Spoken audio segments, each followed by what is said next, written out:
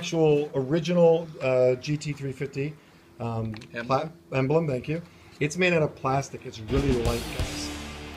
Handing it back to the sun. And this is an aftermarket, which is very heavy. It's made out of steel and metal. And you have another one here. Be careful, you have the studs in there to see to put them on the car. The little Up. There it goes. Don't worry about these. They sell them by the hundreds. Notice Oscar says that after he drops them on the floor. Yeah. Don't lose them, but they make them by the time. We got two of the plastic ones. Yeah. Okay. One. Oh, I got the same. Icon. These are like $300. I haven't found one in over 2 years. Wow. Original Shelby GT350 placards. So these. That's one.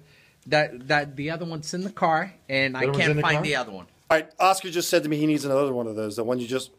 Yes. Sorry, it's MustangMedic alert. I always just jump on him. Hey, you want to scan the video? Don't step on any of his parts. Now you're making me nervous. I'm telling you. MustangMedic alert. Oscar's not been. Thank you, Bobby. Oscar has not found another one of those, an original one, GT350 placard. So why don't you guys find it for him and show him the power of MustangMedic? MustangMedics unite the great collective of Mustang lovers in the world. We can do it. From the starter to the Starter solenoid. Okay.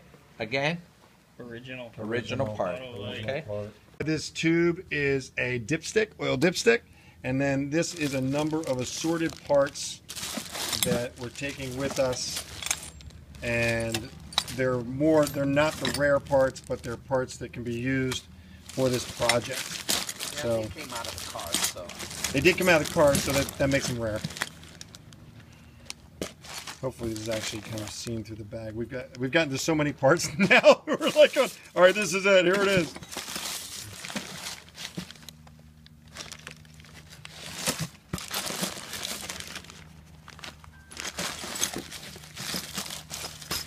But it's an assortment pack that's going to stay in this box for this project. remember you have the steering column that's in there. Yes. And you're going to keep these, correct? Yeah, I'll Oscar? keep those. There you go. Just like all right. Let's cover the rest of the story. Oh, original. That's an original solenoid? Yeah, C7. Look at that, guys. An original solenoid. There it is. Safety switch. Safety switch for the transmission. Original one. So firewall plug. Plug, yeah. Original boxes, guys. Opening for the door handles. Yeah. Door handle. There's one. There's number two. Thermostat housing. Thank you. We both got it. Light switch for the dash. Yeah. Wow. Original. RAM sleeve. It's not really hardware. It's all the rubber.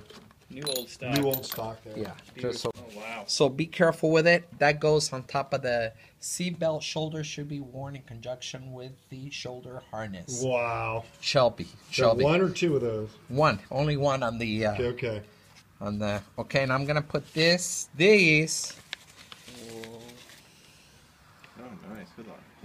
Yellow. Original. Okay, none of the. Oops. Sorry. None of the.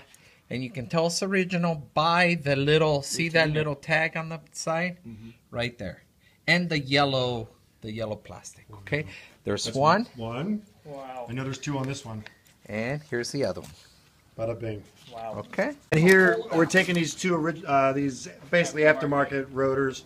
We're loading these up. We might go with these temporarily. And we're going to see what we can do about cutting the originals and still using those, but these are backups. Donut rail. Yeah, for the Donut for the back rail. for the harness. Right. You know the safety. And there are there's four two. of them. One new and the original ones that came with the car. Got it. Okay. Do you want me to just take the new ones and you keep the originals? Yeah. Why do I need the originals? I mean, you might as well keep the originals, right? I wanted to just keep everything in a bag just so I don't have stuff and you don't have stuff. Because at the end, you know what? These go on the inside and I might do the inside. So I'll keep these. You're keeping those? Okay, Yeah. you're keeping those. I'll keep